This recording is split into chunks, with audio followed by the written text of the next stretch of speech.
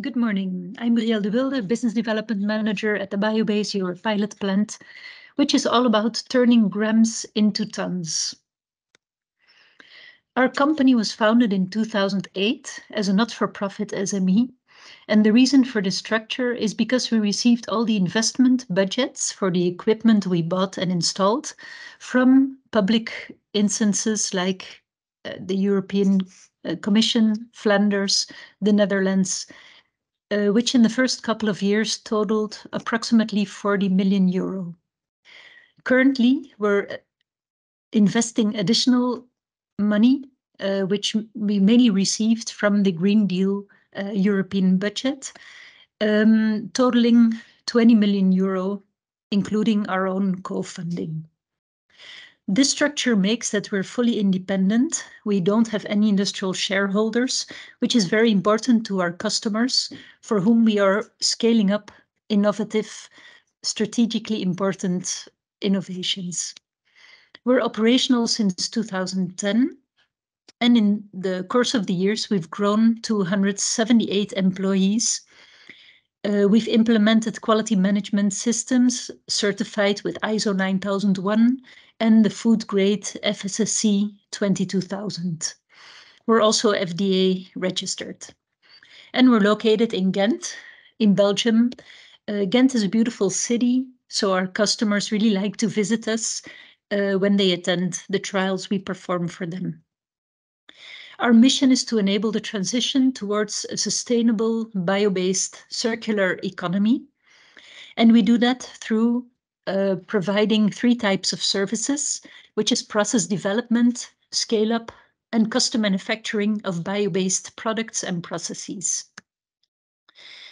When we do process development, we work at bench scale or at 100-liter scale.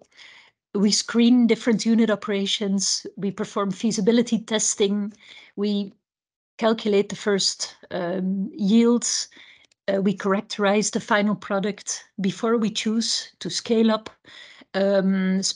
certain unit operations that have proven to be successful. Scale up is done at 100-liter scale, 1 cubic meter, 10 cubic meter scale. We produce samples for application testing. We demonstrate the technology in scalable equipment, because all the equipment we have is state-of-the-art equipment you can buy off the shelf. We gather process data, mass and energy balances, which we also provide to our customers. Once the process is optimized and scaled up, we organize to produce commercial product, which we do at our largest scale, which is currently approximately 10 cubic meter scale. And so our customers can prepare to access larger scale CMOs or to construct their own industrial line. The picture you see here on the right is one of our 150-liter fermenters, which Julie is operating. Our pilot plant is a one-stop shop, which means we can turn biomass all the way into a refined bulk business-to-business product. So we can bring in the biomass, we have the logistics to do that. We can pre-treat the biomass. We can perform a basic conversion like a biocatalytic or enzymatic conversion, a fermentation, including gas fermentation process, or a green chemical conversion involving organic solvents, for example. And we have a very wide set of downstream purification equipment at the different scales I just mentioned, bench scale, 100-liter, 1,000-liter, and 10,000-liter scale, before we fill off the final product in bulk. Some of the biomass feedstocks we process are the 2nd generation lignocellulosics like wood, wheat straw, corn stover, miscanthus, etc. We also process macroalgae or industrial byproducts, co-products from food industry or from agriculture. Since recently, we can also convert organic waste in a separate part of our plant, so not in the same equipment as in which we produce food-grade materials. We can also use syngas as a feedstock, which is a mixture of CO2, CO, and hydrogen, which we feed to our gas fermentation units. We can also process first-generation feedstock like vegetable oils, glucose, sucrose, or lactose, which we buy on the market. Some examples of final products we make are flavors and fragrances, specialty carbohydrates, chemical building blocks such as organic acids for example, bioplastics production. We have quite a number of biosurfactants projects, which we also produce via fermentation. We produce a number of enzymes, alternative proteins to replace animal proteins. We make colorants, nutraceuticals, and also technical products like solvents, fuels.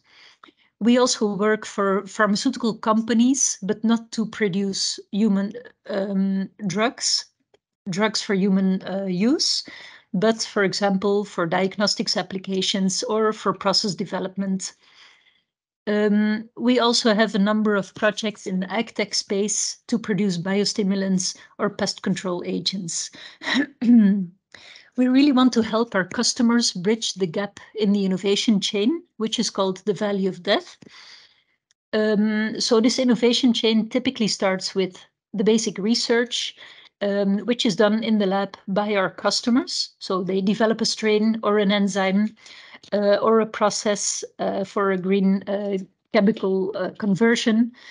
And we take this basic protocol, start with this strain, and translate this to an industrial protocol in our state-of-the-art industrial equipment.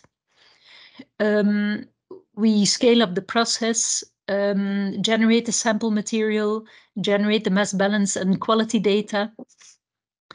And by that time, our customers are ready to convince the market, to convince their investors that the process is economically viable before they then build their own industrial line or they go to a CMO. We have two types of projects.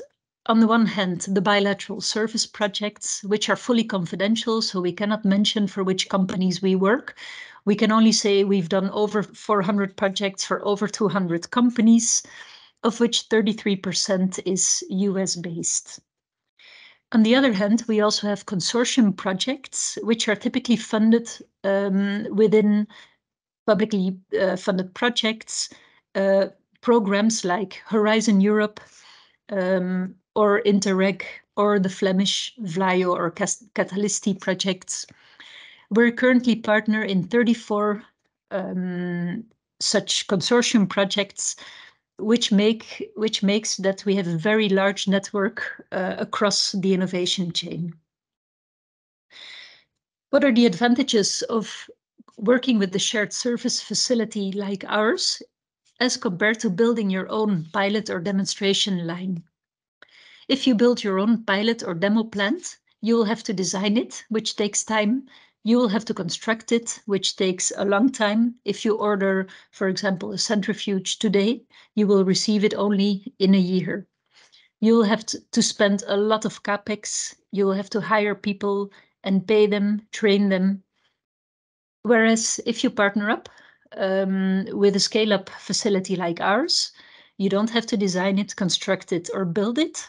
You will just have to pay a service fee, which can range anywhere between several tens of thousands of euros or dollars, up to a few million euro or dollars, which depends on the activities that we perform for you. So if we perform the trials for you, they will be done faster, but also cheaper and better because we have so much experience in performing all kinds of scale-up projects.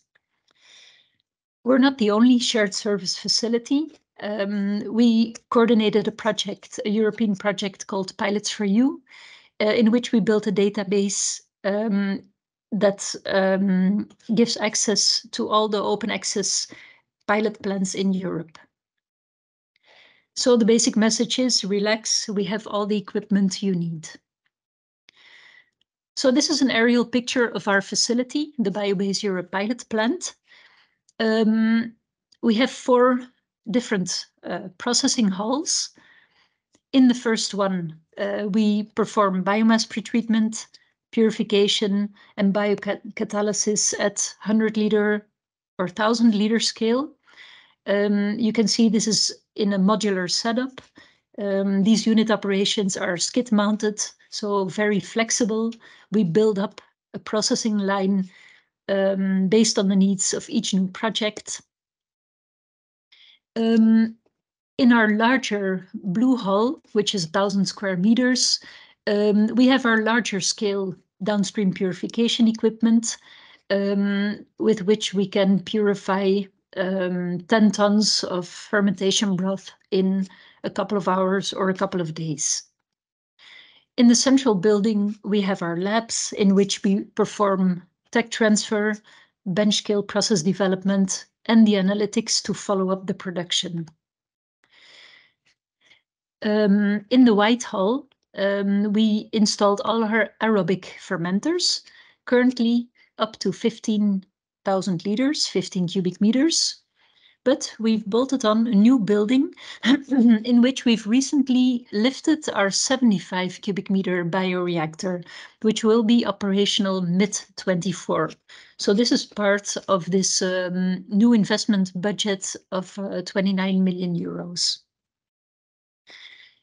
In our green hull, we have our ATEX or explosion-proof zone and chemical reactors to perform green chemical conversions.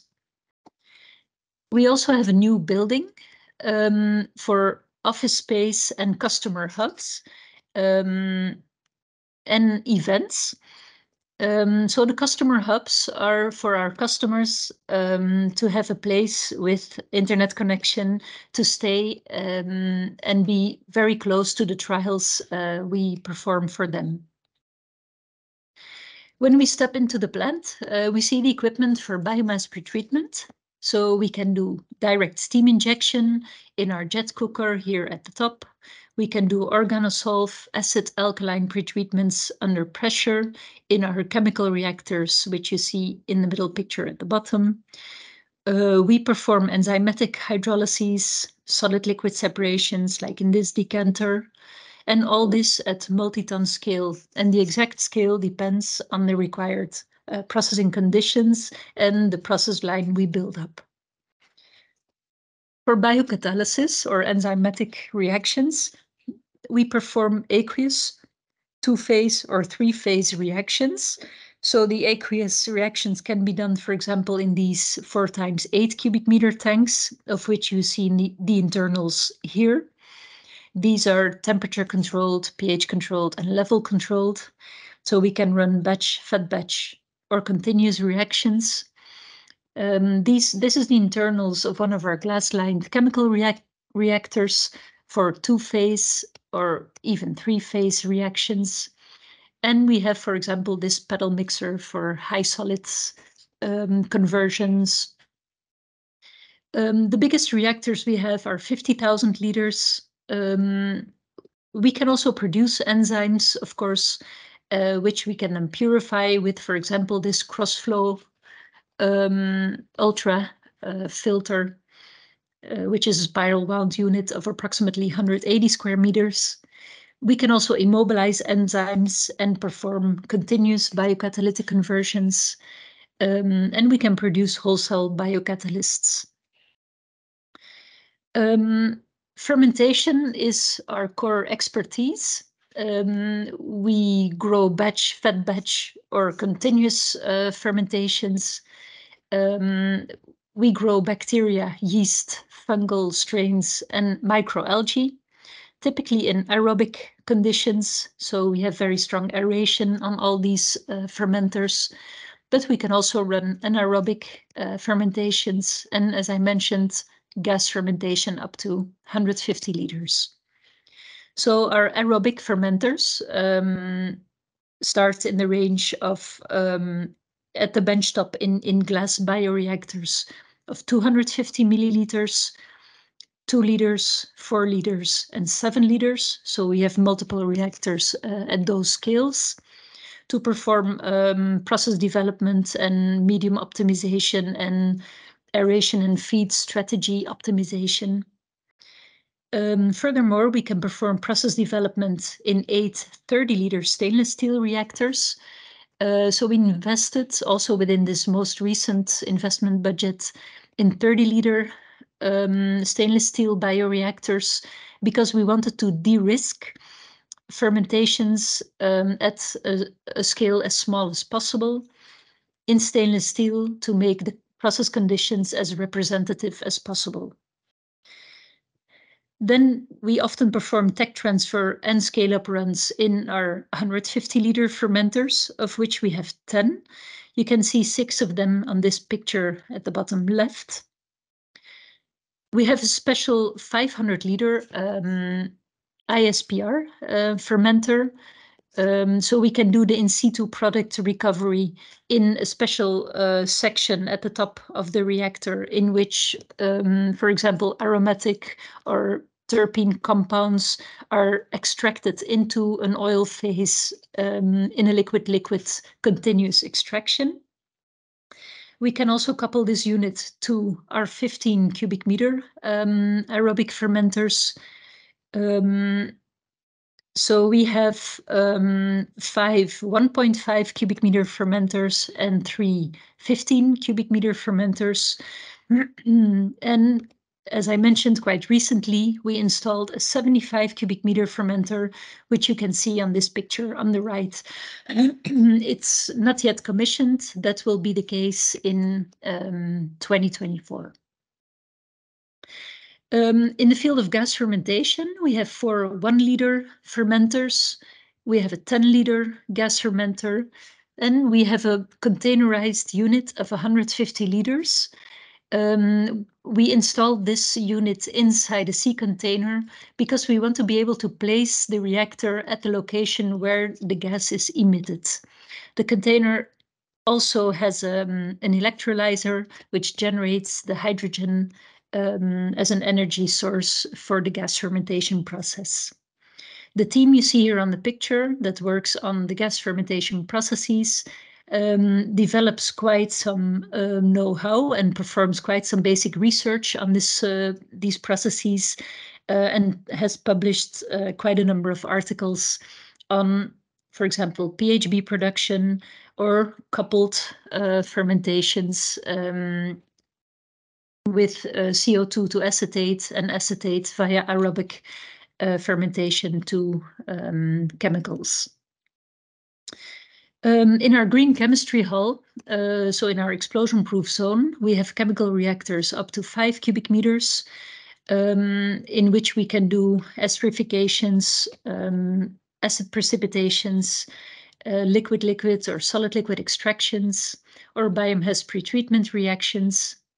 We have a filter dryer, a Nuche-type filter of almost 2 cubic meters for solid liquid extractions or crystal separation or washing in the presence of organic solvents, for example. We have a disc stack centrifuge that separates the liquid phases very efficiently. We do crystallization, filtration. We have a car column for countercurrent liquid-liquid extraction. We have this chamber filter press for solid liquid separations.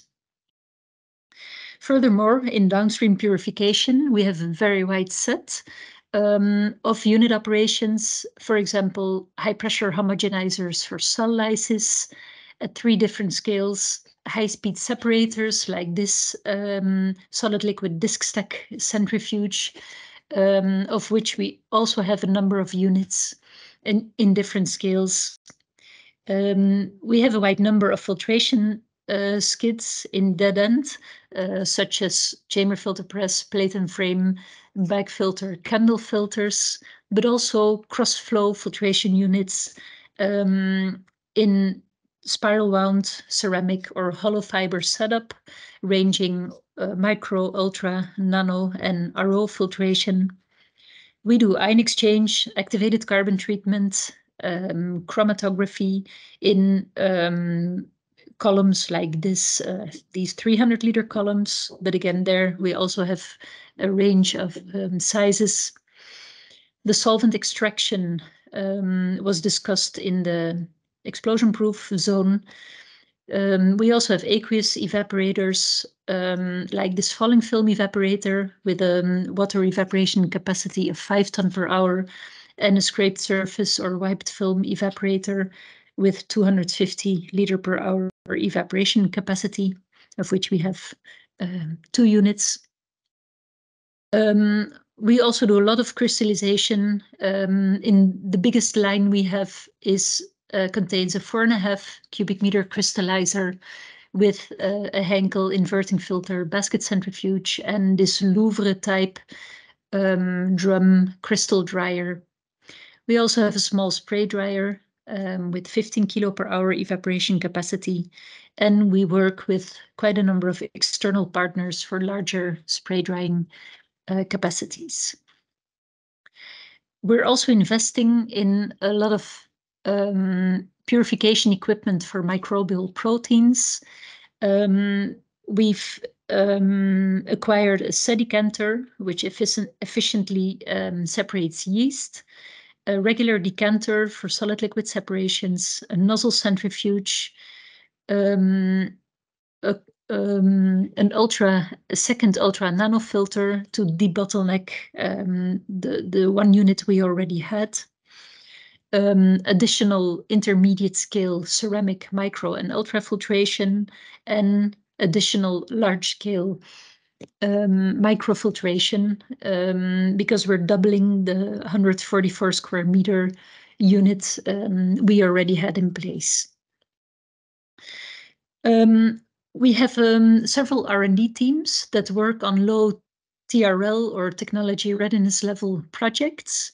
So I already mentioned the gas fermentation projects they are working on. So they're taking this green hydrogen, industrial emissions, or biogenic CO2 or syngas, converting that via acetogens to acetate, and feeding the acetate to aerobic yeasts or bacteria to produce fuels, bioplastics, platform chemicals. They're also using second-generation sugars and feed them to yeast or bacteria to produce all kinds of materials, polymers, and also, for example, biosurfactants. We've even started up a daughter company called Amphistar, which is a spin-off company from the University of Ghent and the Biobase Europe pilot plant, and they will market biosurfactant sophrolipids. Some examples of consortium projects we are or were a partner in. Within Sylpheed, we converted wood or woody sugars to single-cell protein, which was used for aquafeed. So we scaled up this process to 15 cubic meter scale. Within Rehab, Biohart, and Falcon, we converted different types of lignocellulosic feedstocks, for example, bark, wheat straw, miscanthus, via different pretreatment technologies to lignin, all kinds of aromatics, fermentable sugars, which we then again converted to chemical building blocks, fuels, tannins. Smartbox is a project that we coordinate, in which another partner performs the computational engineering of oxidative enzymes, which we then produce here, and we perform the one-step conversions of HMF to FDCA, or lignin to polycarbonate or vanillin, which we then also purify. Within Repurpose, safe and sustainable by design plastics are developed. Our role within the project is to produce enzymes to depolymerize plastic waste, but also the fermentative production of glutaric acid from paper and cardboard derived sugars, and muconic acid from lignin for further chemical conversion to diacids and diols to be used as building blocks for these novel sustainable by design plastics. Waste to Funk is a project in which we convert supermarket waste to, for example, biosurfactants and lactic acid. And one of the partners within the project, Ecover, which is a part of SC Johnson, has marketed a toilet cleaner and a multi-surface cleaner with these products within the Waste to Funk project. And all information about all our projects and our role in the projects and our partners can be found on our website. On our YouTube channel, you can see some nice movies on how we run projects, how we organize them. You can see many of our colleagues starring in these movies, which are very creatively produced by our communications team. Some examples of bilateral projects, so testimonials from our customers. The Scottish company Enough has disclosed that we scaled up their mycoprotein product up to our 15 cubic meter bioreactor scale. After the scale up, they received a grant to build a flagship demo plant, which is operational at the moment. In Sas van Gent, which is near our plant here in Ghent. They will be producing 60,000 tons of this mycoprotein, which is marketed under the name Abunda. Imbios is a spin-off company from the University of Ghent. They have a platform technology to produce human milk oligosaccharides, such as 2-fucosylactose, which can be used for example, infant nutrition. We also scaled up this product and many others for them and produced regulatory and market introduction samples. Evonik is a German multinational specialty chemicals company, and we scaled up their rhamnolipid biosurfactants, which they marketed in 2019 already with Unilever, and they are now constructing their own industrial plant in Slovakia. Povivi is a US-based company that produces biopheromones to fight the fall armyworm, which is a major pest in corn crop. We scaled up this technology for them up to our 15 cubic meter bioreactor scale. And after that scale up, they raised more than $45 million for the global launch of this product. We've had a collaboration with ArcelorMittal already since 2012 to convert their steel mill blast furnace off gases to chemicals.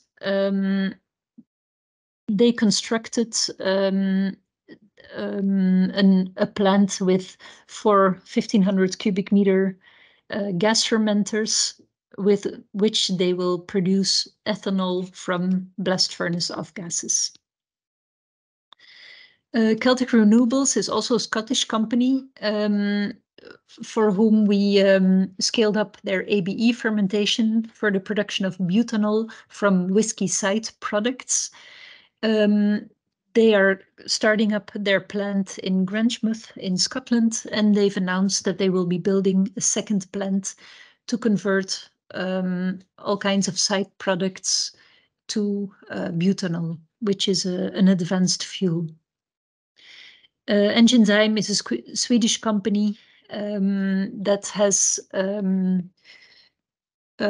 continuous biocatalytic or cell-free production of, for example, koji bios, which is a low-calorie sugar. And we also demonstrated the scalability of this process. Alginor is a Norwegian company with a biorefinery concept of macroalgae, for which we also developed and optimized the production of various polysaccharides from this feedstock. And Biotalis is a spin-off company from the Flemish Institute of Biotechnology, that has an agrobody or nanobody technology to fight all kinds of pests in small fruit like strawberries, other berries, or grapes. And they expect approval of their first product in the US and Europe this year. We also organize quite a number of networking and coordination and support actions and projects to build partnerships within the bio-based economy. I already mentioned the Pilots for You database, but we also have a Tech for Bio-Waste database that we constructed within a consortium. It's a wiki page in which you can find technology providers that can convert waste into useful products. We've started the Protein Club initially as a regional initiative to bring many partners together active in the production of microbial proteins or fermentation-based proteins. Bioeconomy Ventures is a project to help SMEs find investors. Biobase Connect is a network of our customers and former customers whom we inform about potential projects, funding programs.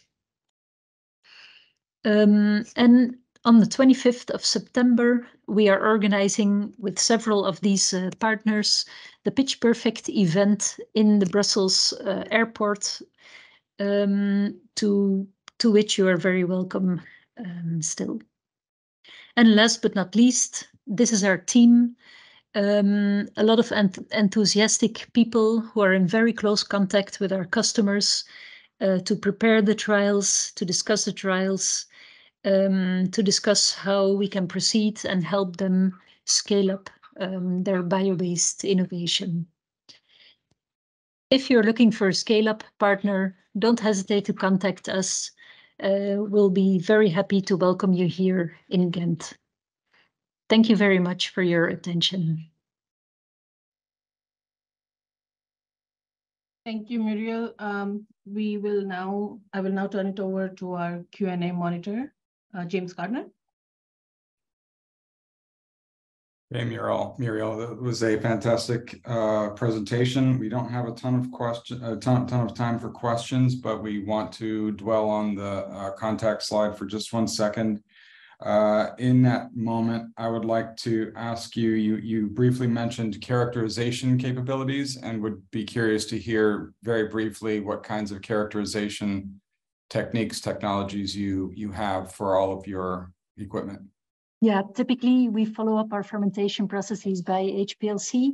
Of course, off-gas analysis with mass spec is very important because it's online, so very efficient. We do enzymatic assays, we do SDS page, we do, so mainly HPLC, I would say, and GC, Dionex, UPLC. Okay, great. There was another quick question regarding your use of municipal solid wastes. I'm curious to hear if you have had any projects that use that, and maybe we can wrap it up.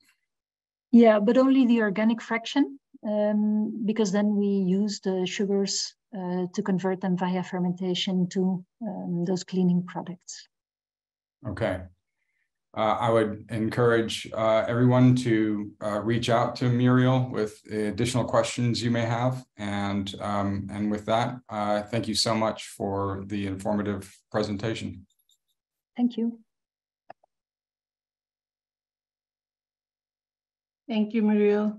Before we move to our next speaker, we realized that a lot of our attendees are joining in now. So I wanted to welcome them to the second session of our inaugural Bioindustrial Scale-Up and Manufacturing Facilities hosted by the ABPDU. So for those of us who are just joining us, we are conducting this event to connect ABPDU's current collaborators with further scale-up and manufacturing partners. If you're interested in learning about the ABPDU or more events like this, that the ABPDU will be conducting, please visit our website and sign up for our newsletter. You will find the links in chat. You can also follow us on our LinkedIn. This event focuses on technical education of capabilities. As such, we will not be answering any business-related questions. At the same time, if the technical questions fall into the R&D category that involve potential intellectual property, the speakers may not be able to answer them in this public format. If we cannot answer a question in today's event, or if you want to request a copy of the presentation slides, please reach out to the speaker directly. You may have noticed that after every speaker completes their talk, we've been pausing on their contact slide for 1 minute for you to take a picture or note the contact information as necessary.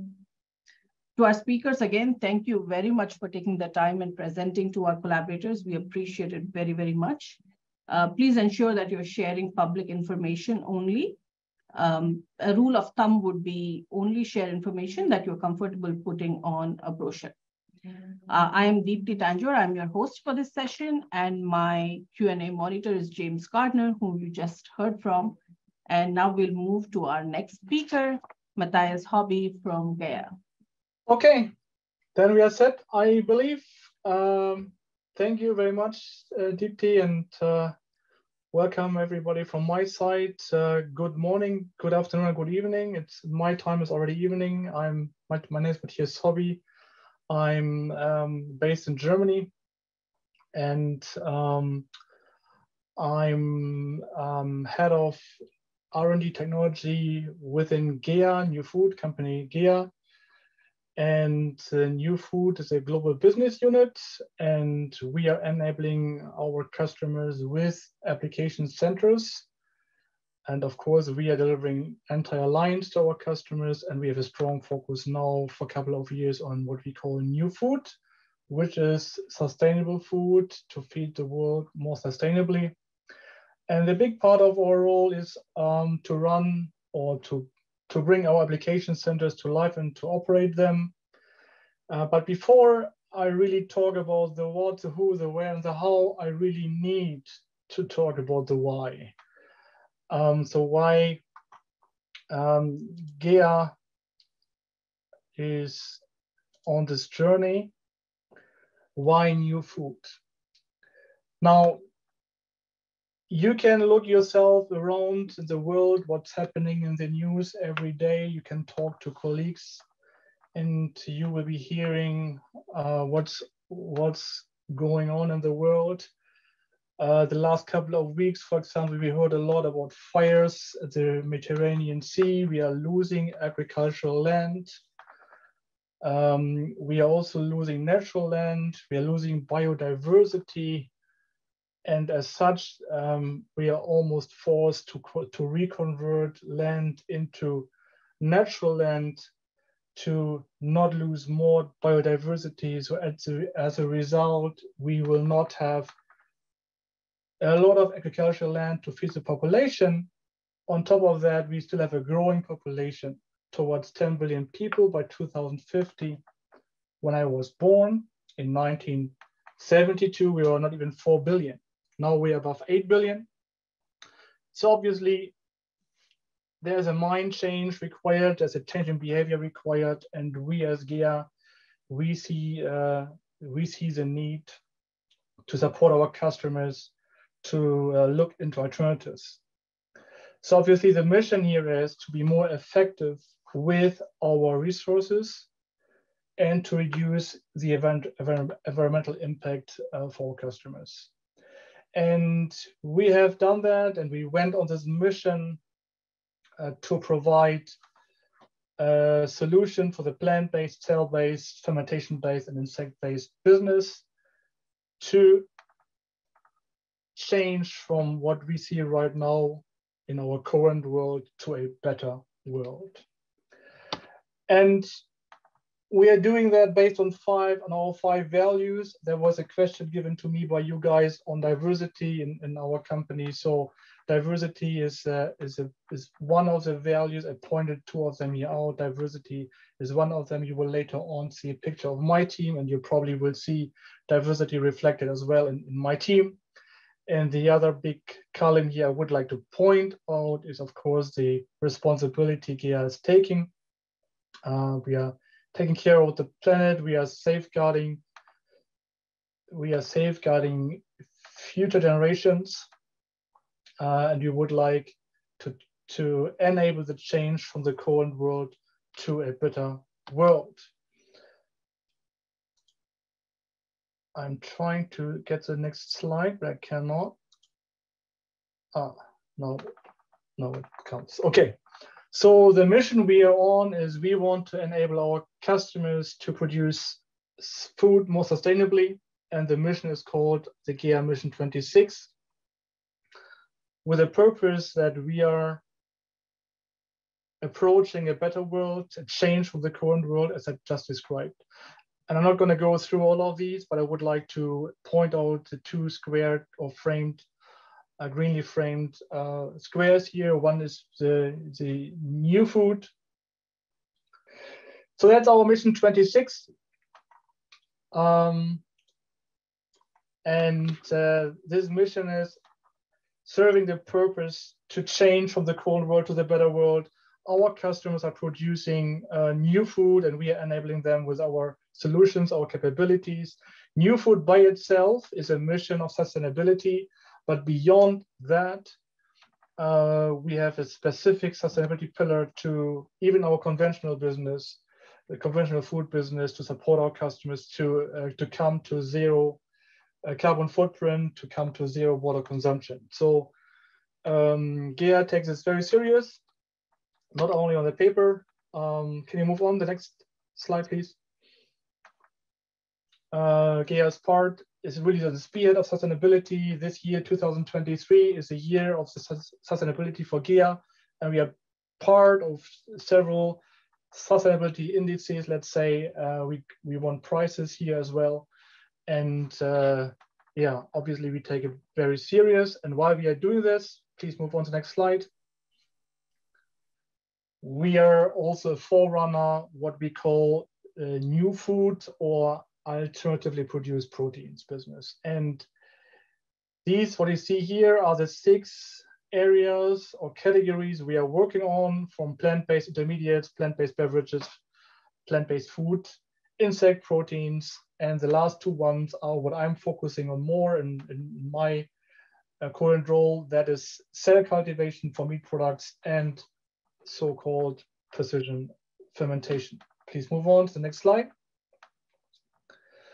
Needless to say, GEA is a public company. We also have to grow. We also have to invest into the right areas. So obviously we have assessed, we know the global needs, we know the importance for the planet. We know all the facts as you see them right now. So obviously there is already a strong demand on plant-based, and we see a growing demand also on cell-based proteins. And this will go on just because of the fact that what I said, the world needs to change, and we have to feed a very large population with fewer resources. Please move on to the next slide.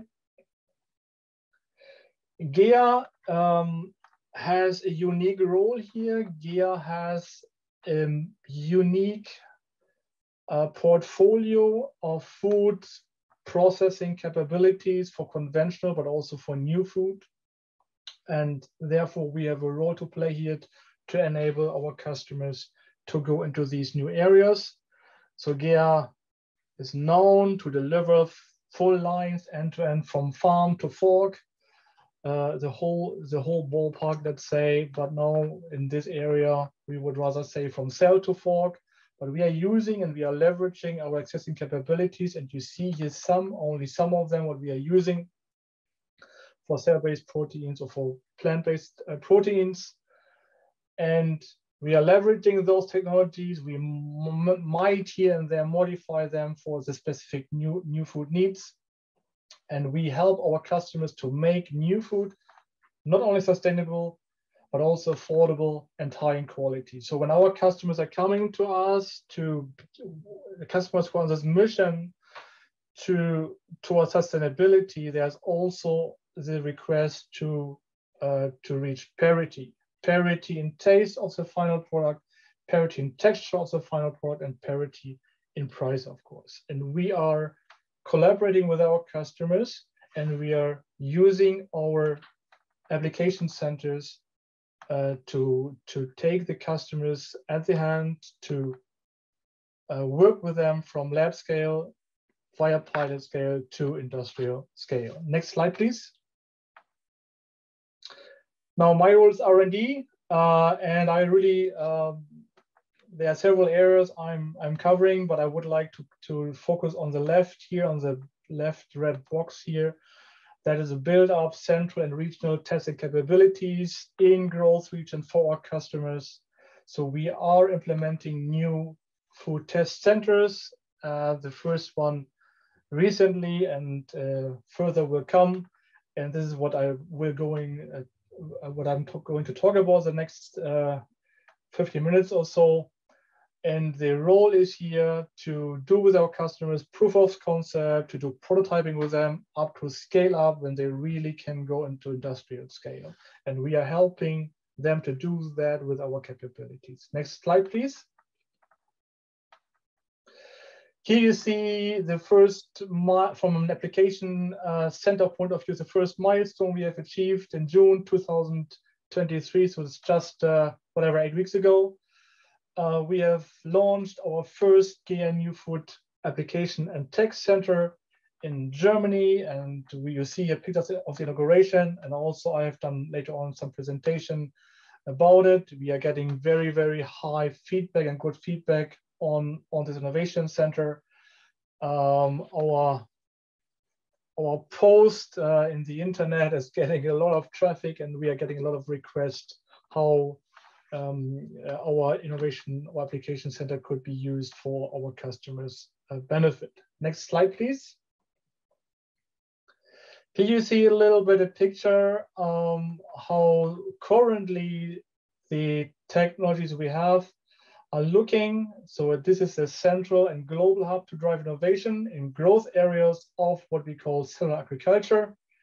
And we are using industrial standard technology. So this is pilot scale, but it's not industrial scale, it's pilot scale, but it's industrial standard for these applications. And we are in the center of it. You see further away in this picture, so 2 bioreactors, a smaller and a bigger bioreactor. That's the core of every fermentation line or cell cultivation line. And upstream on the left, you see capabilities from blending via UHT, and on the right side you see, for example, separation technologies, filtration technologies, and homogenization. And there are further ones such as spray drying, for example, and more will come. Next slide, please. This is only a slide to invite our customers. We have done a scan of our pilot plan. So this is a real picture of what you see here. So all the customers who are interested can come to me, approach me. I'm happy to walk with them through our virtual tour so they could see, have a better impression on what we have, and then we can discuss in detail how the capabilities can be used for the customer's benefit. Next slide, please. So what do we have? We are not only operating an application center, we are designing application centers. We are designing for lines, obviously. So we really build first what we are operating. Correspondingly, we have a highly skilled cross-functional team with competence and experience in designing and operating new food lines across the globe, starting with the one I just mentioned, but we will further expand into the regions on the globe. We have also lab capabilities for micro incubation as well as for mammal or fish cell cultivation. So we have 2 different labs separate from each other to replicate the steps our customers have been doing, to do that with them together, and then we transfer the cultures to our bioreactors, and then we move it to the pilot scale, and we make the trials together with our customers. Our units, so the different units we have are fully automated, but also can be operated in manual modes. As I said, in the core, the masterpiece are the bioreactors/fermenters, and we have between 50 and 2,000 500 liters in capacity. We have upstream processing from ingredients, dosing up to the cultivation, and the downstream processing is accordingly up to, for example, a protein powder, for example. Application focus could be traditional fermentation, brewing, biotech and bioprocessing, then more towards precision fermentation and cell cultivation, alternative proteins, plant-based proteins, and food ingredients. And from a manufacturing standpoint, engineering standpoint, we are designing, planning, integrating, automating projects for our customers. We do the project management, we do construction management, and we have global representation in the different regions, and we have the experience specifically in food processing, but also in pharma applications. Next slide, please. Here you can see a little bit better what we actually have right now, a formula mixer, a UHT system to sterilize the media, fermenter to do pre-cultivation, and then main cultivation, and the big fermenter. And then we can homogenize our strains to, for example, to get the protein out. We can separate and cell fragments from solutions, so we can clarify the solution. We can do filtration, ultra, nano, and diafiltration towards a high protein concentrate, and then we can do spray drying, for example, to do to come to a final protein powder. So we do here proof of concept with our customers. We have proprietary design in different equipment and technologies, and we are providing to our customers a lot of testing capabilities as well to really see, analyze the products, what they've produced with us. Next slide, please. A little bit more details on the applications, what we call new food or cellular agriculture, I should rather say. So one is the precision fermentation. So we are fermenting with bacteria, yeast, or fungus with the intention to produce specific proteins, enzymes, also plant-based products and other ingredients. The very strong focus, though, is proteins. So we have customers that have strains who can produce. The objective is the target. So we would like to have proliferation. We would like to grow these cells, to differentiate cells into muscle or fat cells, and then produce either hybrid, unstructured products, plant-based, cell-based products, or later on even structured meat-based products. Next slide, please. Here a little bit more in detail. On the left, you see a fermentation with microorganisms. So what normally is being done in precision fermentation is that we are using experts, microorganism experts. So they would be modified via a vector to produce a certain specific protein, and we would then grow this protein. We would grow the organism.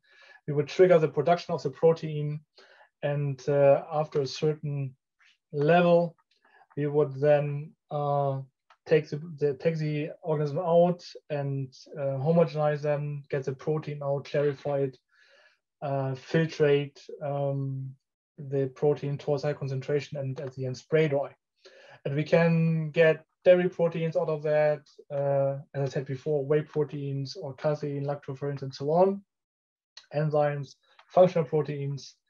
So it's a very, very broad application, and these different ingredients then could be used in multiple applications in the food business, in cheeses and dairy mixes and desserts and yogurts and so on. On the cell cultivation side I mentioned already, we are talking about mammal cells to be differentiated into muscle and fat cells. So these are the two big components, two main components.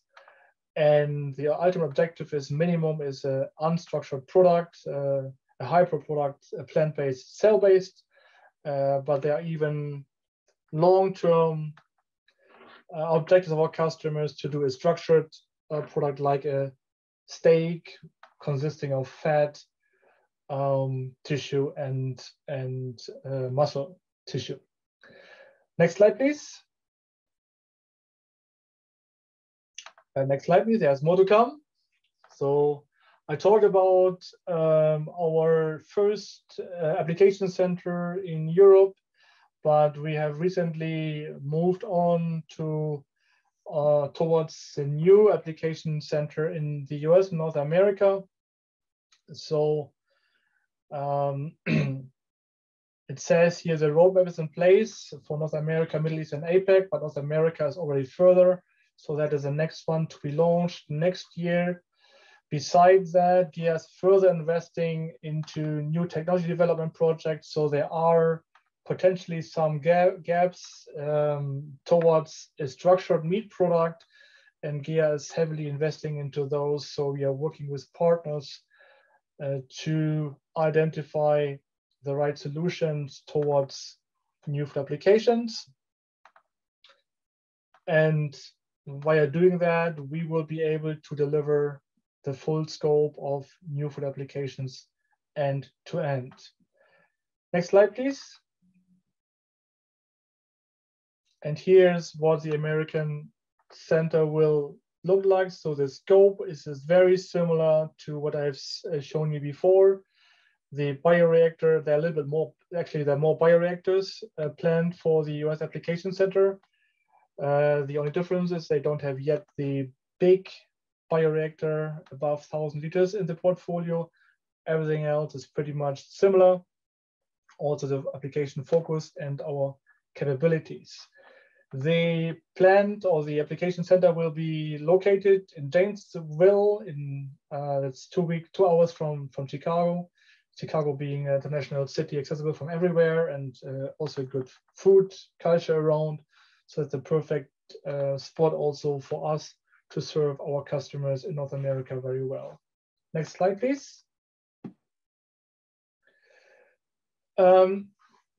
The American and the German application centers are the first unique full application centers reflecting the entire applications in new food, but they are embedded into a testing center landscape from GEA. GEA has a lot of testing centers around the globe, but these are more or less reflecting individual technologies rather than an entire application.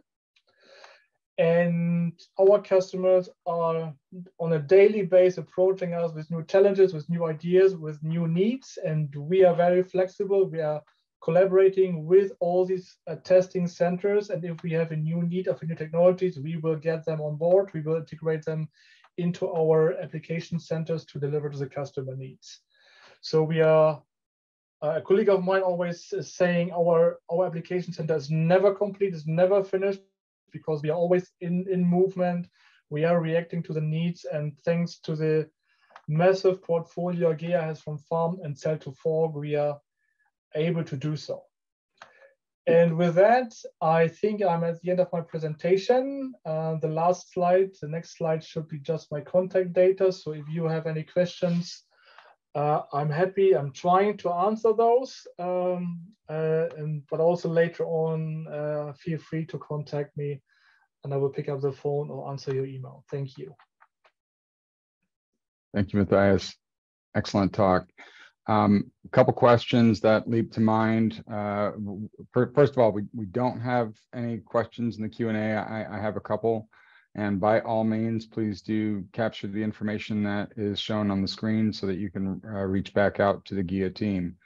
I'm curious to know a little bit about your human-machine interfaces on the equipment that you have a little bit more control and automation on.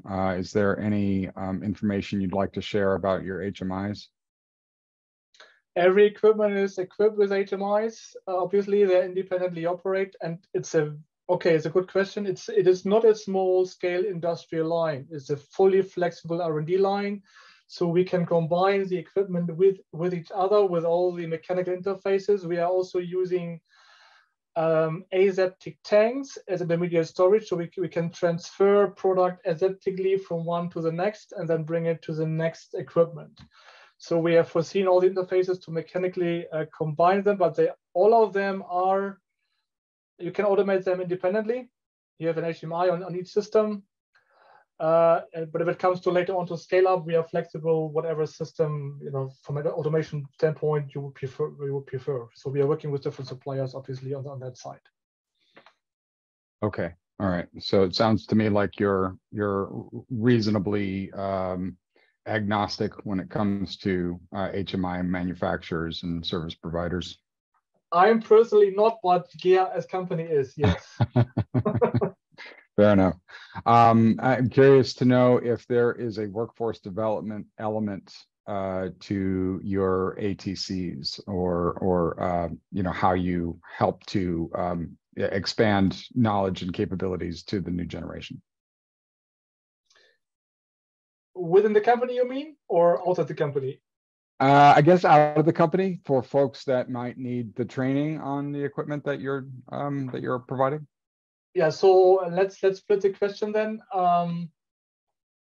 So whoever our customers are, we are in full control of operating our ATC, obviously.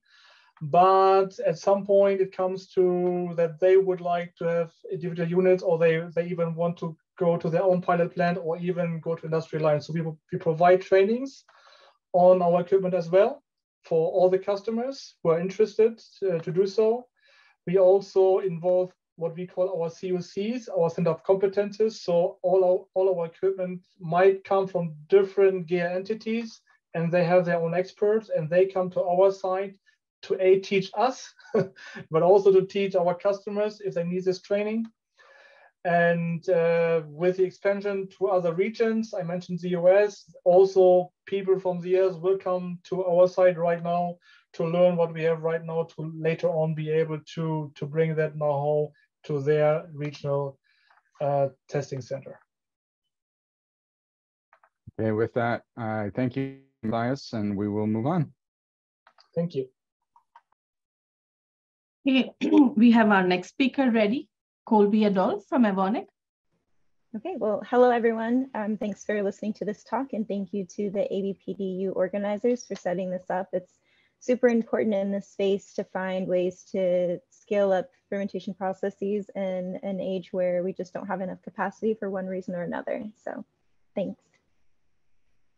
I'll be talking about two of our fermentation sites during this presentation. The one pictured is one of them. This is our Fermos site in Slovakia, and I'll also talk about our Tippecanoe site in Lafayette, Indiana. So Evonik as a whole is a large specialty chemical company. We're over 33,000 employees. We're active in over 100 companies, over 100 countries, and we break that down into 4 different operating divisions, covering a wide range of chemical needs, specialty additives, performance materials, smart materials. We don't make any end consumer products, but you do experience the value of those products with Evonik's ingredients. What we'll focus on here is nutrition and care. So this is our life sciences division. This has pharmaceutical manufacturing, medical devices, nutraceuticals, animal nutrition and care solutions. And with fermentation or synthetic biology, that can cover a whole host of those. So that fits nicely in our healthcare division. And looking at nutrition and care a little bit closely, so I mentioned we are a B2B company. We like to see that as a B4B because we're not just a toller. We like to be a strategic partner in the value that we bring to the companies that we work with. We provide customer-centric system solutions for complex challenges. So we try to keep our ear to the ground and what challenges our customers are facing, and then sculpt our values and our goals around that. Sustainability drives us, so we look for opportunities to be sustainable in everything that we do, whether that's in modifying our plants to be more environmentally friendly, or choosing programs to engage with that provide sustainable solutions, as synthetic biology does.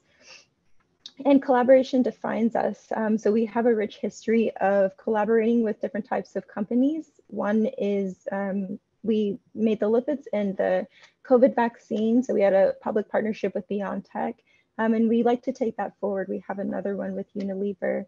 And so again, we don't just provide tolling services, we provide all around strategic support.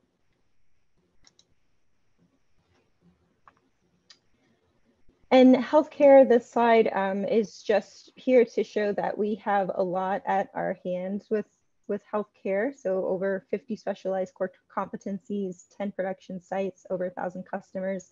We don't like to work in silos, even though we're a very large company. And so this slide is here to kind of drive that home, that we have a lot of expertise that we can pull from. Jumping into fermentation, specifically, we have over 30 years of experience across pharma, advanced food ingredients, and biomaterials, a worldwide presence, which we'll get into, and over 4,000 cubic meters of fermentation capacity available to customers via CDMO. So here is a map of our different sites. So in the US, Brazil, China, and around Europe, these are different development sites and production facility sites. And as I mentioned, I'll focus on the Tippecanoe site, which is in Lafayette, Indiana, and then also our Ferma site in Slovakia. But because of this rich global footprint that we have, we can make use of the different development opportunities or the different scale-up opportunities at a lot of these different sites. One of the values that we bring to customers is our Evonik Biotech Hub. So this is an entity that exists outside of our specifically fermentation, manufacturing, or development purposes. We have 180 people who cover different R&D competencies. So if a customer is very early in their stage and they need strain development or process development, we would likely start with the support of the Biotech Hub.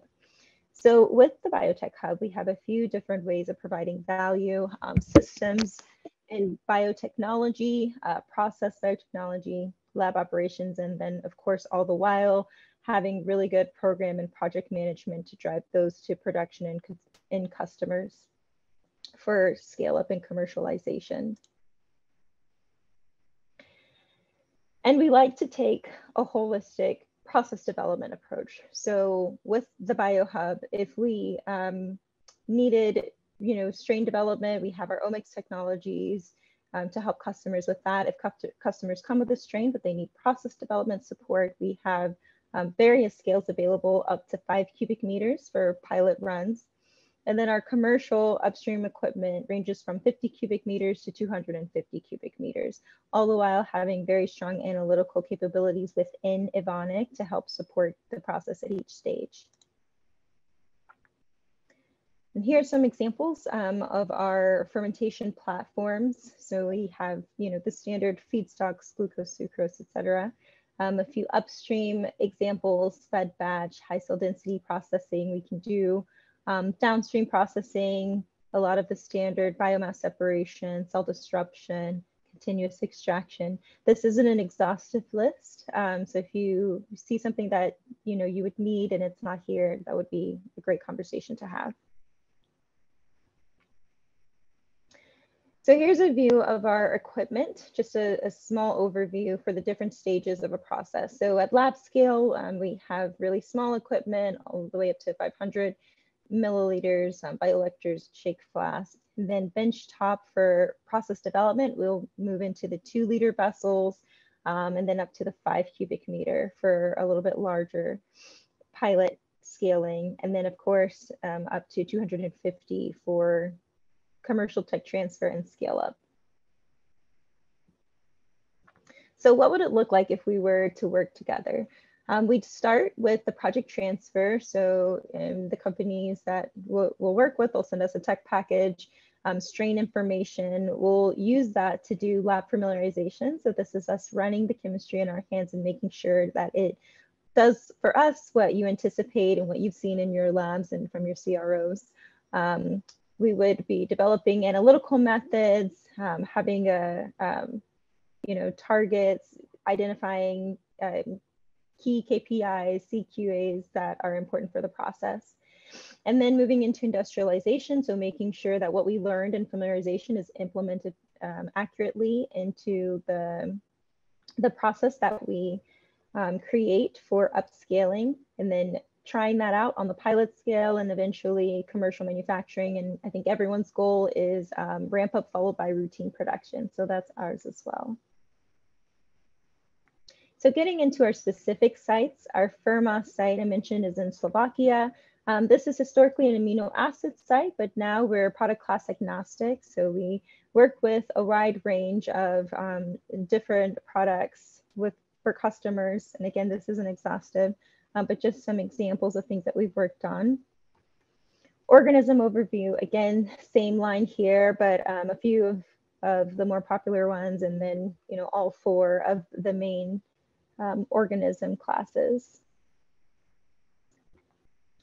A quick view at our pilot scale equipment at Fermic. So we have 2 5 cubic meter fermentation vessels and 2 multi-purpose pilot downstream processing vessels. And these are really nice. They're modular. One limit we have is just everything has to be BSL1, which tends to not be an issue. And then a few pictures to go along with those equipment. So we have ultrafiltration units, nanofiltration units, just stack centrifuge, a few standard options here.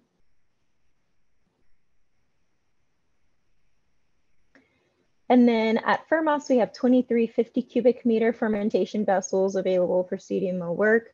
This is a 24/7 operated manufacturing plant with seed train infrastructure included.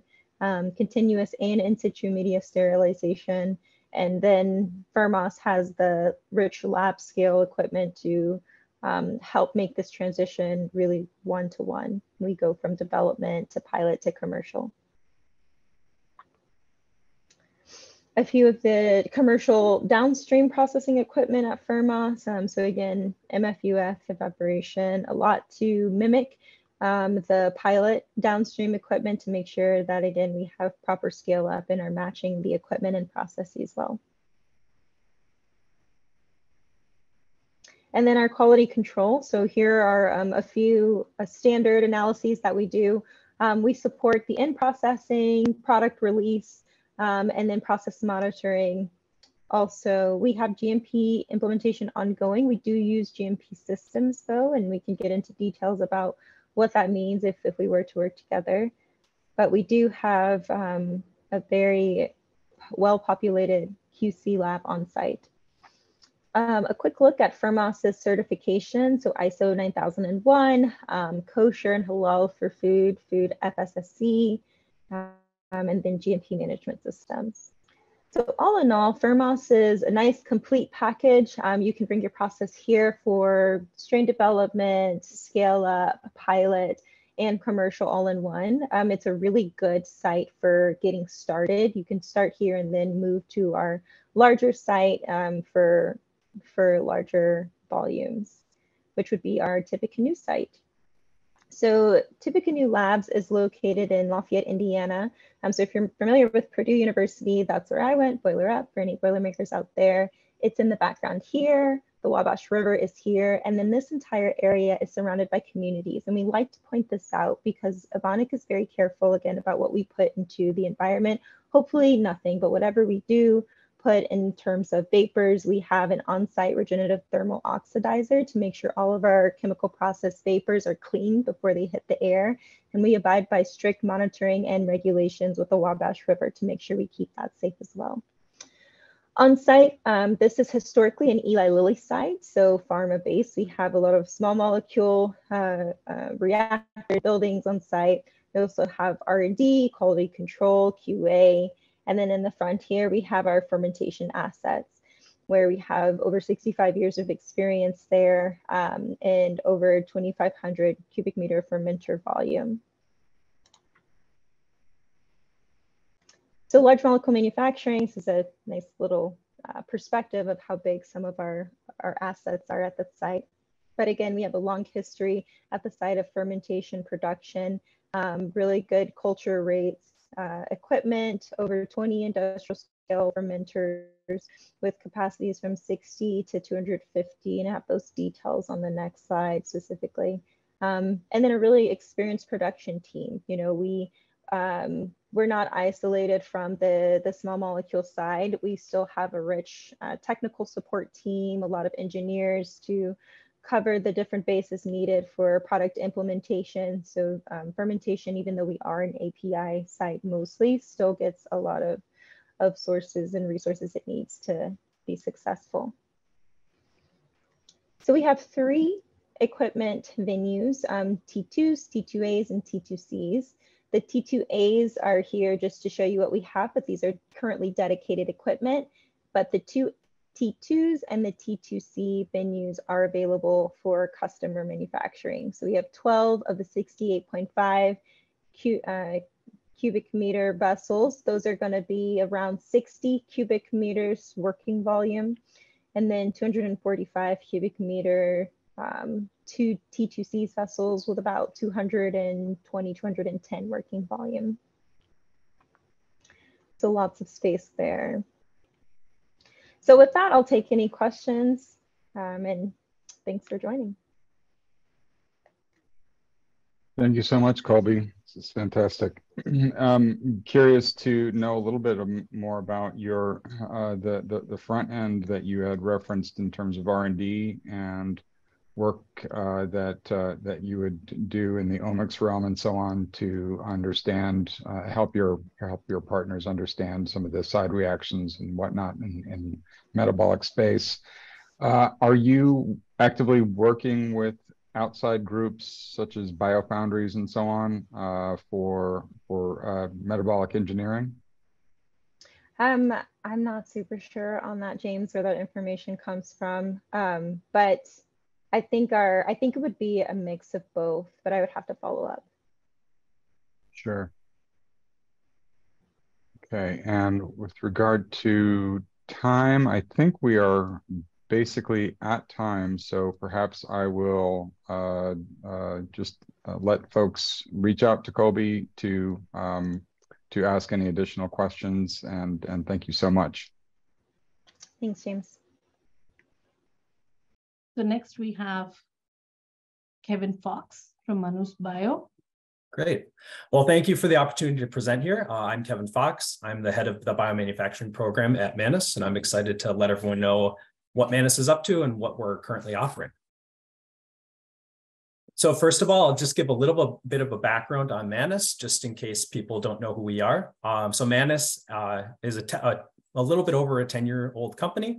We are a vertically integrated synthetic biology, commercially successful company. We have 4 commercialized products that we have developed all the way from the bench through commercial manufacturing. In 2022, we shipped over 25 metric tons across 40 different countries to over 70 different customers. And because we own and operate our own manufacturing, we continue to invest into that capacity, and it brought over 250 metric tons of capacity online over the past couple of years. Because we're a fully vertical company, we also have a robust R&D pipeline with over 20 different products in that pipeline across the different verticals shown on the right here. Our current products are in the food and beverage space. So I wanted to give just a quick case study to kind of highlight the vertical integration of Manus and one of our commercialized products. So this product is a citrus oil that we developed in collaboration with Givaudan, the flavor and fragrance company based out of Europe. To give the sustainability and the reason why for this product, on the left, you can see that agricultural production of 1 kilo of this oil takes over a year and over 400,000 kilos of fruit. Whereas obviously with cellular production, we can produce that much quicker and from only a few kilograms of sugar. To highlight some of our upstream capabilities that we utilize to develop this product, we utilize bioprospecting to look at different types of enzymes from different sources, as well as utilized enzyme engineering to increase the activity and the specificity of these different enzymes. So these come from things like grape, the stevia plant, and happy tree, all coming from different parts of the world. We then utilized our metabolic engineering and systems biology capabilities to optimize these cell factories and improved throughput over 200 times. And then the highlight of this talk is talking about our capabilities to scale up and manufacture this product. So we scaled this to large scale fermentation and currently produce this at our fully owned and operated facility located within the US that I'll talk about in a bit. And it's currently sold by Givaudan through the bionucleotone as bionucleotone. So the capability that I really want to highlight here that people on this call are interested in is our capability across different scales to bring different bioprocesses to scale and also develop understanding across scale. This slide is just meant to really show that understanding at one specific scale is not enough. There needs to be understanding across different scales for these different types of activities. Things like seed train development, process optimization, downstream process development really needs to be thought about early on and then continue to be developed across these different scales. And just as a testament to Manus's capability in this, on the top left, you can see the different different performances of two of our products across different scales and how they are we reproduce the performance across these different scales. So one of the key capabilities of Manus is our ability to scale and produce at large volumes. So the reason for this is our large-scale biomanufacturing facility that is located in Augusta, Georgia. This formerly was the NutraSweet facility that produced all of the aspartame for Diet Coke in the North American market. We acquired the facility in 2018, and since then have been both bringing back online fermentation vessels as well as other capabilities, and continue to invest in the facility and operate it 24/7 to produce our own products. So just to give a background on this facility itself, this is one of the largest biomanufacturing facilities in the Americas, and it's a fully integrated facility, meaning it has all the process capabilities needed in terms of utilities, downstream processing, waste treatment, fermentation that are needed for a full process. The facility itself has 1.3 million liters of capacity and is on a 44-acre footprint. Some of the different scales. So we have a small scale process development lab with a bioamber unit, as well as some benchtop bioreactors.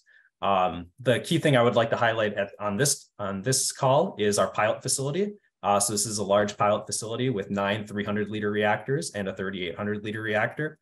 Enables a lot of sample production as well as process data gathering. And then we have large-scale biomanufacturing. So our two 40,000-liter reactors are what we operate 24/7 currently for our large-scale production. Two 600,000-liter reactors are currently installed and were utilized by NutraSweet. We don't currently have a product that makes sense for those, so those have remained idle.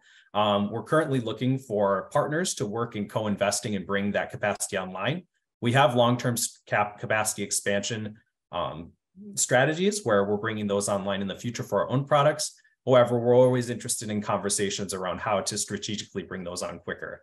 And the same is the case for our 5 130K reactors. Those are not currently installed. We purchased those elsewhere, but we currently have engineering plans as well as are in discussions with groups on on integrating those into our facility and utilizing them for production in Augusta. So I'm going to show a quick video that'll give a little bit of a tour of the facility. Hopefully this works. I'm not sure if the sound will come through, but that's okay if it doesn't.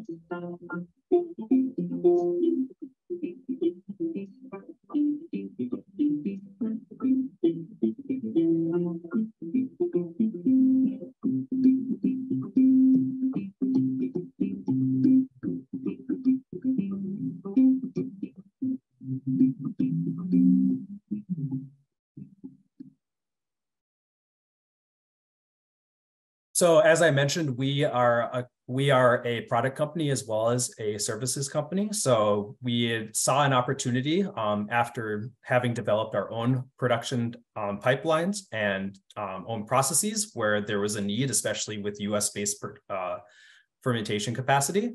And so we saw three big value adds for the Manus offering in this. It's our extensive capabilities and capacity, as what I just showed on the past couple of slides. The experienced team that we have that has scaled multiple products for Manus, as well as had experience previously through working at NutraSweet previously or elsewhere. And then finally is our strategic location located in Augusta, Georgia, which is easily accessible.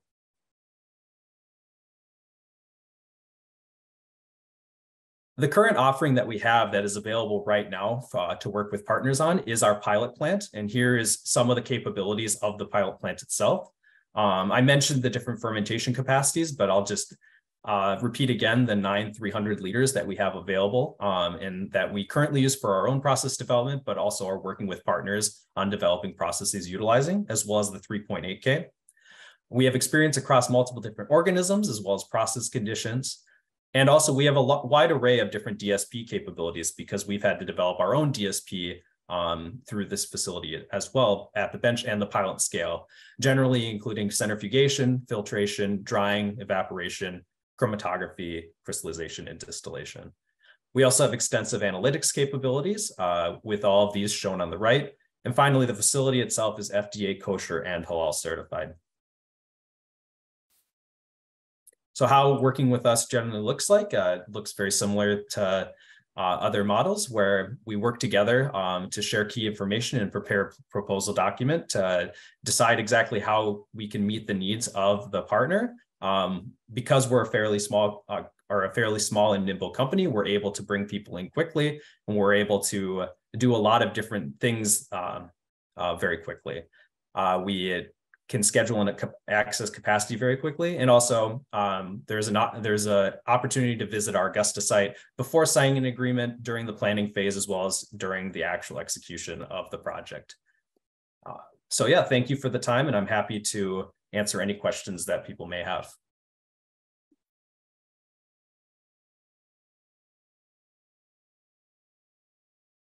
Okay, so one quick question for Manus from one of the attendees. Does any of your 40, 130, or 600 kiloliter bioreactors have aeration capability? Yeah, so they're all aerobic. So the 40 and 130Ks are stirred tank, and the 600K is currently an airlift.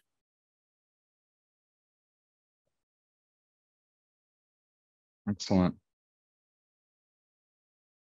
I noticed that you make mention of continuous fermentation as a mode. Can you describe that just a little bit?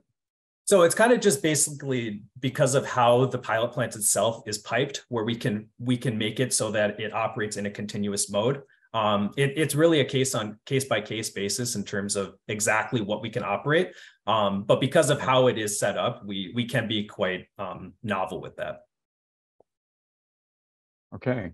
Is there any restriction on types of strains you accept? Gram-negative, positive, fungal, spore forming, et cetera?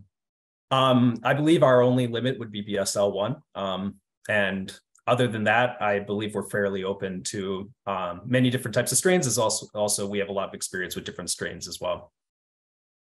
Okay. And yes, we do operate fed batch. Okay, excellent. Very good. Okay, and so I think with that, we can come to a close. I hope everybody got Kevin's contact information, and thank you so much, Kevin. Thank you. Thank you, everyone. Thanks to ABPDU for this opportunity to present here. My name is Smita Shankar. I'm speaking on behalf of Fermic, which, as many of you are probably familiar, is a contract biomanufacturing facility primarily based in Mexico City. So to start with a little bit by means of introduction, Fermic was founded in 1968. It's a family-run company run by the Falzoni family. So we've been producing fermentation-based products now for over 55 years. I have a lot of operational experience running different types of products, and I will speak to that over the next few slides. The company originally started as a pharma API manufacturer, and over the years, over the last few decades, have evolved the business model to a multi-purpose biomanufacturing facility. We have a few different assets. Of course, the main plant based in Mexico City, we have a commercial capacity there of 2.3 million liters. It's a 24/7 operational bustling plant in the heart of Mexico City. We also have 1.7 million liters of commercial capacity at a site in Hannibal, Missouri, which is not a currently operational plant, but has been operational in the recent past. In addition, we have recently acquired a spray drying site, the Dry Services, which has a drying capacity of 2,000 metric tons per year, which is within a few hours of Mexico City. So primarily, these are the main locations. Wanted to take some time to talk a little bit about the leadership team that oversees more of the contract manufacturing side. As I mentioned, we did start as an API manufacturer, and we still do produce our own products, API products, and I won't be speaking to that part. There is a leadership team serving that as well. But the primary people involved with working with customers for contract biomanufacturing are Alessandro, myself, and Charles, who's also participating in the event today. Many of you may be familiar with Alessandro. He's been running this facility for almost 30 years, more than 30 years now, has seen a variety of products come through at different scales and commercialized actually, and taken several products to market across several industries, food, enzymes, chemicals, agriculture, you name it. And so he's a walking encyclopedia of different types of processes. I was on a call last week with an industry veteran who referred to Fermic as the backbone of the biotech industry. I thought that was a good line, so I figured I would throw that in here. Came from someone else, not from us, so I take that as a huge compliment. Myself, I have only been at Fermic for a few months now, less than a year. I've been familiar with the site for a long time and a long-standing relationship with the plant. Prior to Fermic, I worked at a company called Impossible Foods, and I led our strain fermentation, process development, and scale-up commercialization of our proprietary ingredient heme. And so I have been on the customer side of things and taken a process to large scale, and really enjoy now being on the other side, helping other people scale the valley of death, as people have referred to. And then Charles comes with tremendous experience also before Fermic, has worked taking several products again to commercialization with experience from Verenium, and then BP, Zymergen, several companies. So between the three of us, we have seen several products that have gone through and successfully emerged on the other side of the valley of death and commercialized. In terms of the services, we are a full service contract manufacturing organization.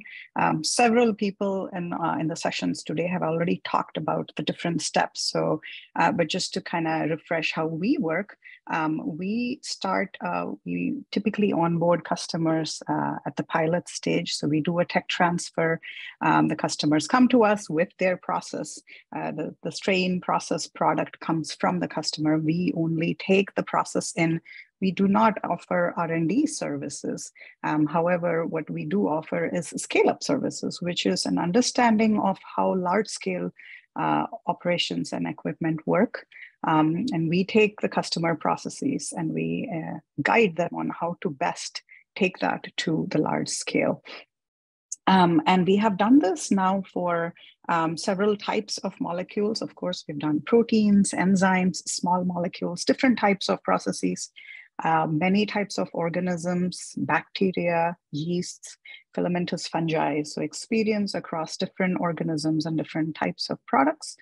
And we've also experienced working with different clients, that is companies of different sizes. So there are startups, very early stage startups, through to large companies with very established processes. So we have the sort of ability to work across the board with different capabilities.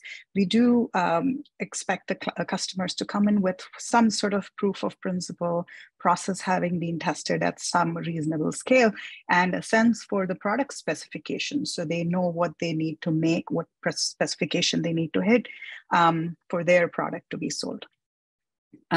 Eventually, the goal is to take the processes through to commercial scale. We like to work with the customers and taking them to the next level and helping them commercialize. So, of course, we are a large-scale manufacturing production facility, and so we have all the systems that are associated with large-scale production. We have quality systems. We have regulatory team and support. Our quality and regulatory teams are, again, familiar with working across different industries, whether it's food or pharma or ag or enzyme. So they have the familiarity of what it takes to work across different industries. And then we provide end-to-end logistics, of course, as a part of the services. So these are sort of the main steps that we participate in. We like to think of it as more of a partnership model because, and I think several people have touched upon it in talks today, that with bioproducts, it's rarely a case of someone coming with a sheet of paper and telling us what they need done. And so it becomes a collaborative partnership approach where the customers come with the process or the product, and then we have the facilities, we have the operational equipment experience. We will work together with them to take the process to large scale. Again, as I mentioned before, examples of types of industries we serve. We have experience with food. We have experience with enzymes, chemicals, as well as biologics.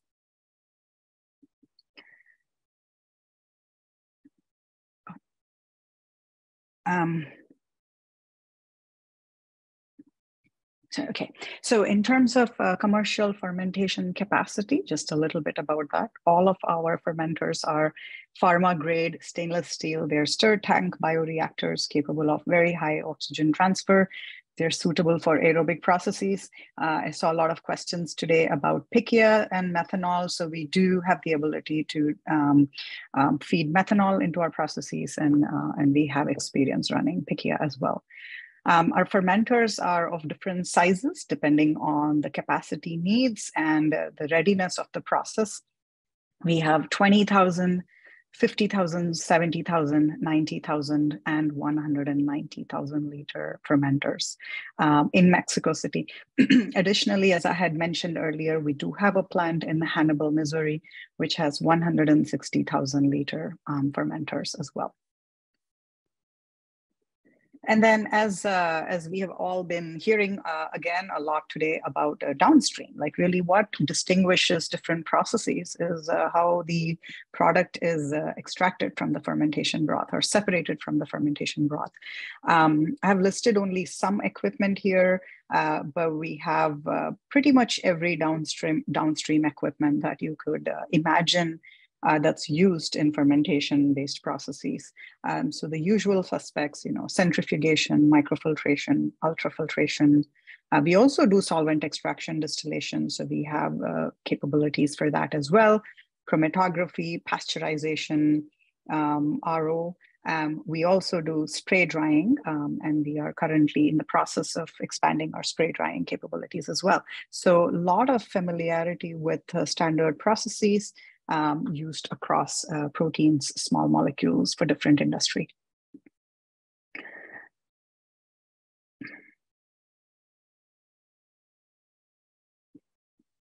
Okay.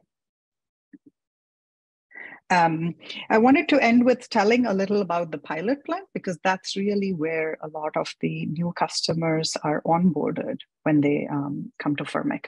And so we have 3 fermenters of 1,000 liter size, and one 5,000 liter fermenter. And so this is where we are typically bringing on customers who have usually tested their process at something in the order of between 100 and a few hundred liters scale. We have most of the downstream processing equipment at the pilot scale as well. I've listed some of these here. You can take a look. I don't need to read through every one of them, but your basic centrifugation, microvalidation, UF, again, solvent extraction, spray drying, all types of equipment. And the goal here for us is to run the process at pilot and be able to match as closely as possible to the large scale and be able to tell our customers how best to take the process to large scale and run it at the commercial scale that is necessary. So with that, I think that was my last slide, leaving you here with the contact information. As I said, Charles is also present today here at the seminar and at the webinar, and then I have his email address as well as mine.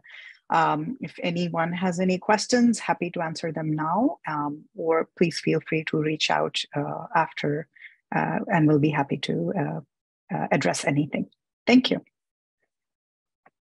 Thank you so much, Smita. So we do have a little bit of time for a couple of questions. We don't see any questions specifically in the Q&A panel, but let me just ask one or two. So I recall you saying that as long as the prospective partner has some reasonable scale, is there a sense of what that range of reasonableness is for Fermic?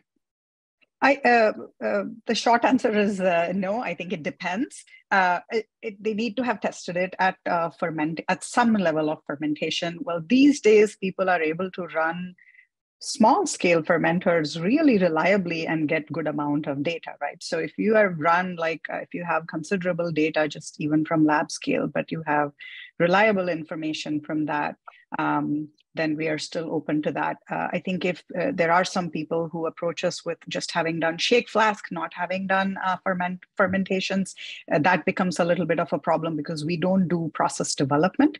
And even if it's a small scale process, but there has been some degree of downstream development, that's important for us because that's the other thing. If you have only done fermentation and no sense of downstream, we don't develop the process for the customers. But if there is any sense for here's the specification, here's the basic downstream process outline, and here's my fermentation process, then we are always engaging customers in the conversation. No one gets turned away just because they haven't run it at a few hundred liters. Got it. Okay, fantastic. And a question that came up earlier and is being asked again is the types of strains and types of organisms that you are typically running. Yeah, so we pretty much run most organisms. The only one we currently don't run is E. coli of the BSL1 organisms, right? We don't typically run E. coli in the plant. We have reasons for that, but we are always keeping an open mind to seeing as we grow and evolve what changes. Okay. Stephen asks maybe a provocative question. What has been the surprisingly important part of Fermic's long-term success? I think honestly, I think it's sort of the relationships and partnerships that Fermic has built over the decades with a lot of the people we have worked with. And as you know, as both Charles and I are people who were at one point customers of Fermic who then joined Fermic, I think that's a telling sign of how we work. And so I think it's a question of really spending the time and effort, being very honest and true about how hard these processes are. So we have to acknowledge they are hard and say we will try to do them. So just trying to say, we're realistic about our projections, but then we work hard and go try to get them. So I would say that that's sort of the culture that Alessandro has built in the company. And I think that's been very important for the success of the company. Excellent.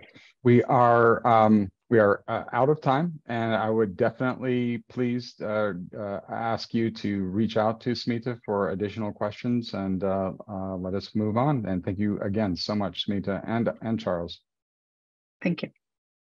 Thank you, everyone. My name is Subin.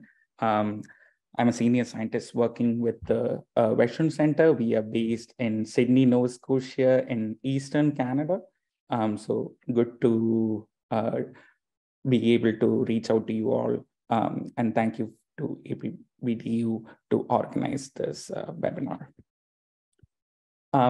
So the Verschuren Centre was founded by the Cape Breton University in 2012, and we became an independent not-for-profit organization still within the Cape Breton University campus in 2019.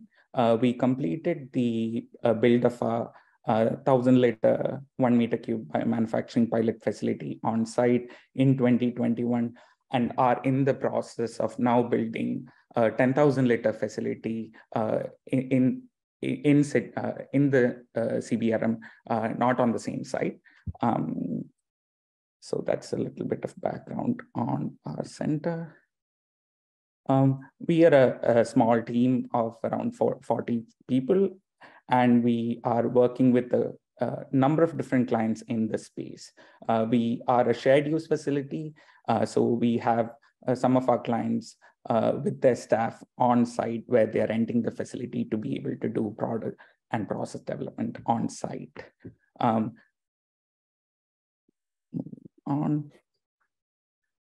We engage with our clients in a variety of different formats. As I mentioned before, we are a shared use facility.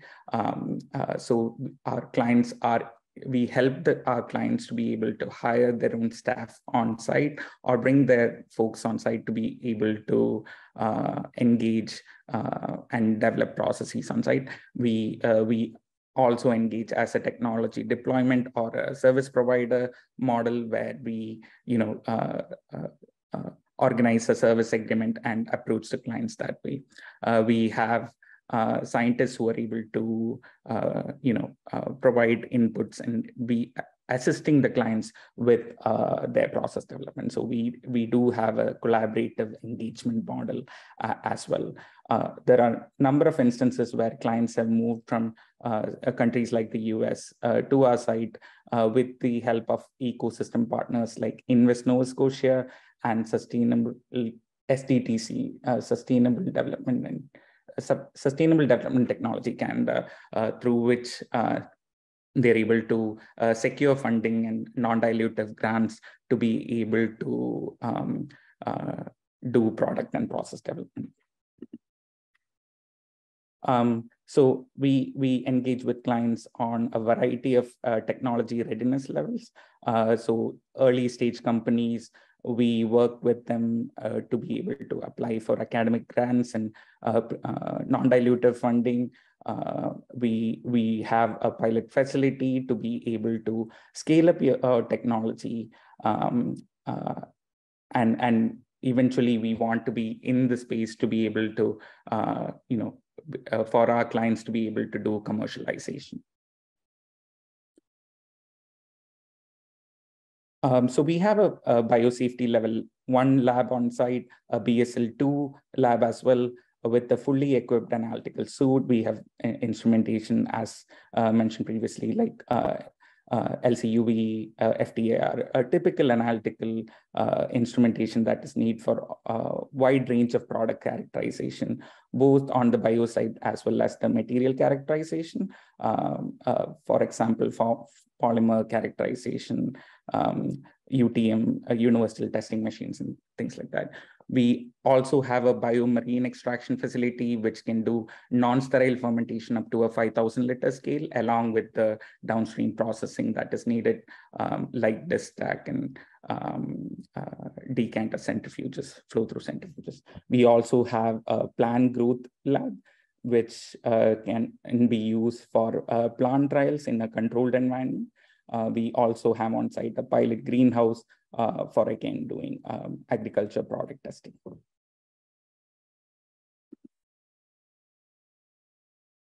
So we have a number of different teams at the Verschuren Centre who are who work very closely with each other to be able to provide a wide range of services to our clients.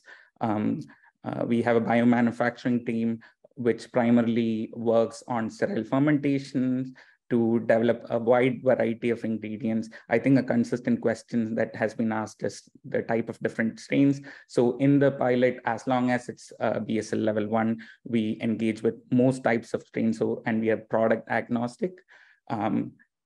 So we have expertise in being able to work with a number of products, including biopolymers.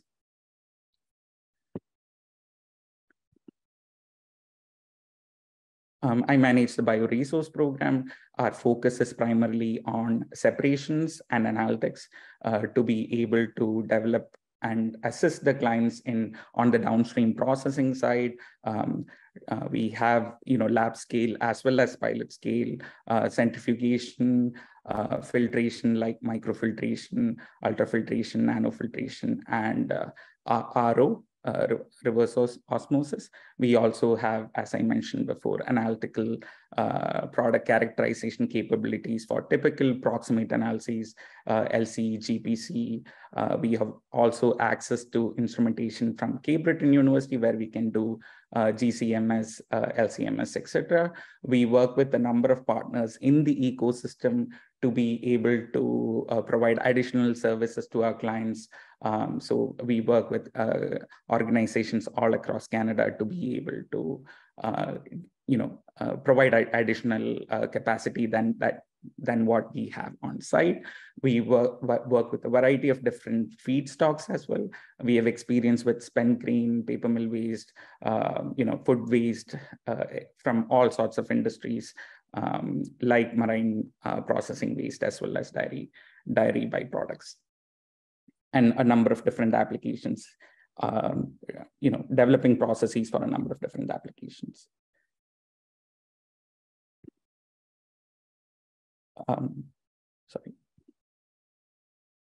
As I mentioned before, the biomanufacturing team has lab as well as pilot scale sterile fermentation capabilities, 1 and 5 liter scale for optimization at the lab scale. In the pilot scale, we are in the process of ordering a 30-liter reactor, as well as we have existing capacity for sterile 1,000-liter fermentations, along with the full downstream suite that is available for product recovery. We also work with clients to be able to do custom process equipment in terms of renting equipment to be able to tailor processes for specialized operations. So we have engaged with clients to be able to bring forth equipment that is of specialized need as well. We also have a spray dryer on site to be able to pilot scale spray dryer to be able to dry products, and ion exchange, chromatography, etc. A number of different applications, like I mentioned before.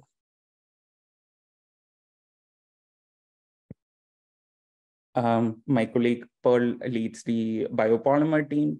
We have extrusion capacity at the lab scale currently to be able to do different types of product development.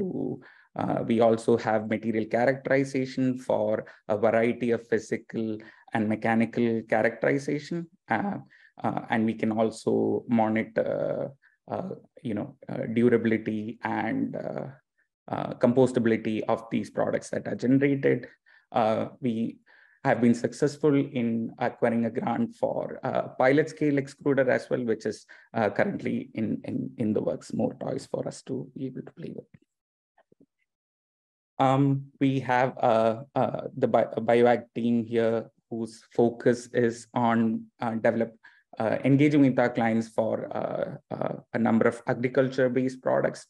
We, as I mentioned before, have the capacity to do plant trials both in a plant growth room as well as in the greenhouse, and a number of array of testing on the different physiological and morphological traits of the plants themselves, and have experience testing a number of different formulations in this regard.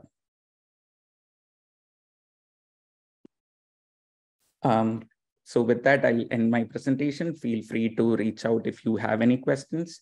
That's it on me. And thanks again for the opportunity. Thank you, Subin.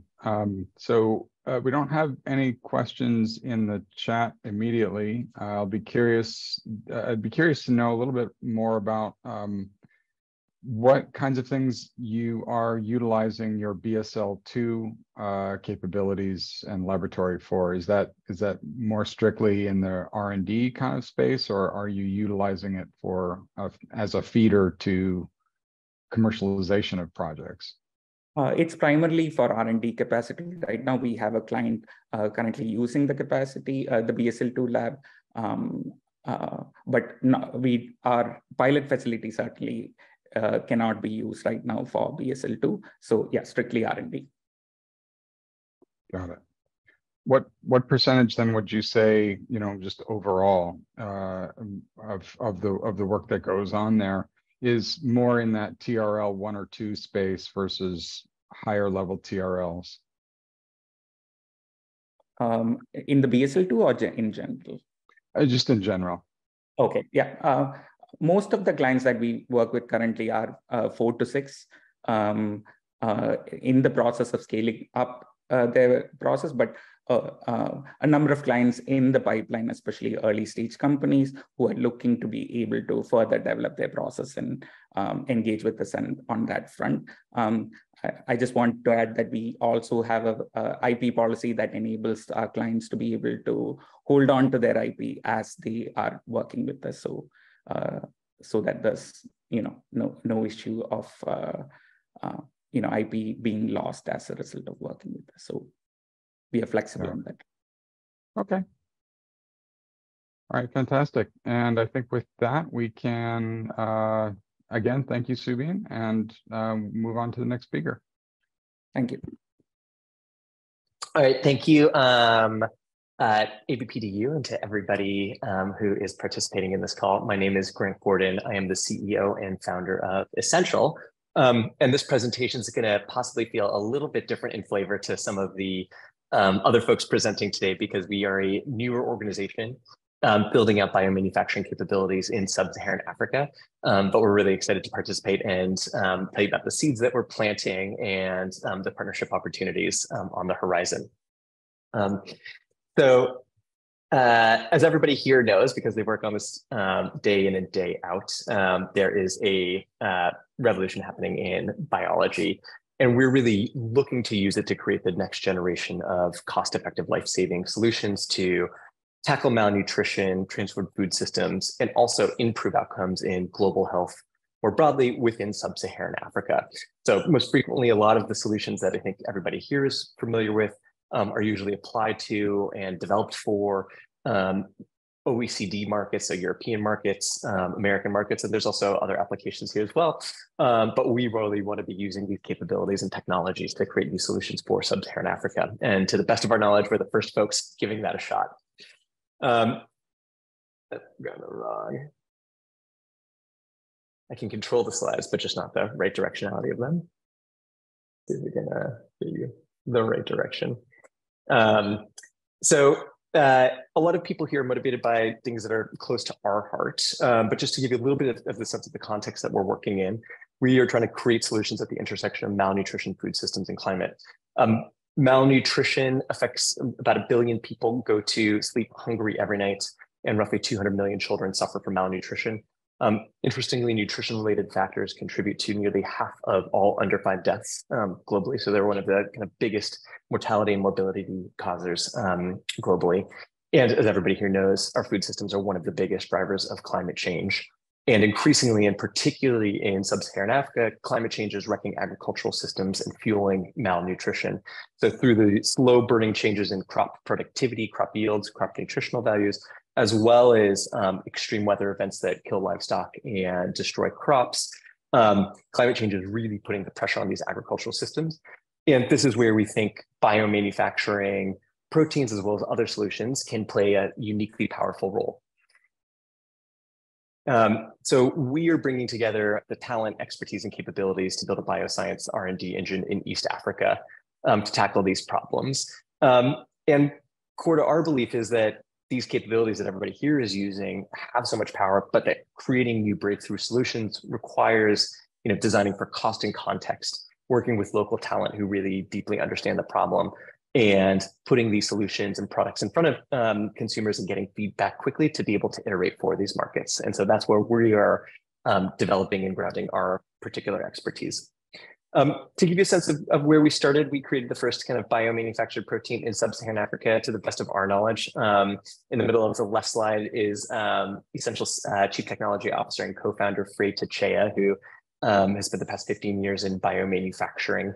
I'll say more about her, but these are our partners at the Addis Ababa Science and Technology University, where we're doing some of our lab and benchtop science here and creating proteins that we think can really move the dial on these issues that we care about. To give you a sense for the solutions that we're talking about with our proteins, but then most of the other solutions for these contexts, there's both commercial paths to scale as well as institutional paths to scale. So for commercial paths to scale, those are traditional retail distribution channels that everybody here is familiar with. And for a lot of the solutions that we are working on and want to partner to work on, government purchasing as well as multilateral agency purchasing for whether it's school feedings or humanitarian products or the like are particularly relevant here. And we are using and starting to understand that landscape of needs to be a good partner in understanding these and navigating these markets. As you saw from the picture before, we are doing benchtop science in Ethiopia with academic partners there. We are in the process of building a pilot plant in Nairobi, Kenya, that have R&D capabilities and pilot capabilities. I'll say more in a second. But to highlight the motivation for working in East Africa, is a fewfold. First, the magnitude of the issues that we think that these capabilities have the promise to solve is huge. Second, there's the ability to establish manufacturing capacity. There's excellent local talent. There's a lot of stability, particularly in Kenya, politically, as well as with kind of Forex. And there's a growth of kind of market research conducted that there's increasing desirability for these types of products and alternative solutions. One other thing to just note is, we're seeing a lot of countries in sub-Saharan Africa, and particularly in East Africa, increase in economic development. There's larger markets, and by 2050, when you look at the whole continent, Africa's estimated to have 2.5 billion people. So there's really is kind of an opportunity to both solve these problems and develop sustainable solutions. Right now, as I mentioned, we're building a pilot plant in Nairobi where we'll have benchtop capacities, pilot capacities, pilot capabilities that should say we have 500-liter bioreactors, and we're already setting up for commercial scale, in which we will establish 450,000-liter bioreactors in the coming few years. One area where we are developing a lot of expertise is in understanding how different agricultural byproducts can be feedstock for kind of different solutions. And so we've spent a lot of time understanding the feedstock landscape locally to identify what we can get consistently, reliably, and that provides a path to scale, as well as has the chemical composition that we're looking for. We're focusing on aerobic fermentation, but we're building out capabilities beyond that. And our core downstream processing right now is in dewatering, drying, and grinding capabilities as well. We have in-house expertise in microbiology, process engineering, and product and market analysis as well. So kind of that is what we are currently building to have. And then the other piece, because this is, I think, probably a new market, a new area for a potential partnership for folks here, we have a deep bench of contextual expertise. So we are developing key relationships with feedstock providers, food companies, institutional buyers, and partners across the value chain. And in addition to providing kind of services to do to have varied partnerships with folks who come in with scientific solutions, we also want to make sure we are a translator of those solutions into local context as well. And so these capabilities are towards that end. In addition to kind of the pilot and production capabilities I just briefly mentioned, we also are in-housing expertise, particularly in food science and product development, since this, I think, eases adoption for a lot of solutions into the market. And we want to bring some of these buyers along to the partnerships that we develop with folks here around the table. We also have kind of expertise in regulatory policy and finance. So specifically, that means we've got established relationships with key government officials and multilateral partners on the regulatory and policy side. And we are partners who work to develop and deliver grant applications and for philanthropic funding to do R&D, as well as kind of next stage work, and have established relationships with a number of financing partners on the philanthropic and public financing side. This is just a quick overview of the leadership team. My background is in developing new innovations, particularly in malnutrition and other global health areas in sub-Saharan Africa. Frey Tete, who I mentioned briefly, is the CTO and co-founder. She's worked in biomanufacturing for the past 18 years in the Bay Area. Prior to coming to Essential, she was the director of fermentation at Culture Biosciences. And then Taylor Quinn is leading our product development on the food side, and has developed and spun out many successful food products and food companies in sub-Saharan Africa. Gives you a taste of a little bit of what we're doing in terms of a first focus on leveraging these capabilities for proteins, but we are looking for opportunities across project areas and are really interested in developing kind of new solutions in partnership with folks for these markets to tackle these issues. Please feel free to reach out to me or Frey. You can see our emails here. We're keen to explore all different sorts of collaboration and think about how we can use these technologies to create groundbreaking solutions for the world's poor. Okay. Thank you very much. Excellent. Thank you, Grant. I was curious to just ask you the question of perhaps is there a sort of an emergent type of partner that you see as kind of a model of how folks can wrap their heads around the best ways to think about partnering with your group? That's a great question. I would say we're still early days, and so we're open to a lot of different partnership models. The advantage is we are agile and flexible and have these capabilities. And so want to hear from you in terms of what partnership capability or what partnership models work. I'll say this, both me and my co-founder Frey have worked in partnership models across our careers for the past 15 plus years with other organizations. And I think we are essential on being effective, efficient, and collaborative partners. And we're looking for people who, I would say, in institutions who are interested in really tackling major global problems in these markets and working to leverage the capabilities and technologies you all have to do so. And we want to be the partner that kind of helps map out those opportunities and make them real. Okay, great. I noticed that you referenced some data through research that had taken place through World Health Organization and other types of sort of NGOs, and wonder if they sort of serve as a bridge, if you will, to other groups. So is there some interstitial tissue kind of role that NGOs play for you? Yeah, that's a great question. So we, NGOs most frequently in these spaces are the frontline service delivery providers when there's not state capacity or commercial markets that are viable. And so in those situations, we are working with NGOs to integrate the solutions that we have into their services. And that ranges from obviously the proteins that we're talking about here to there's many NGOs focused on for example, delivering, agricultural products to small-scale farmers across sub-Saharan Africa, and are always keen to think about what are new biofertilizers that could be being used, or new products that could be improving productivity and yield in that space. And so we've got those partnerships there.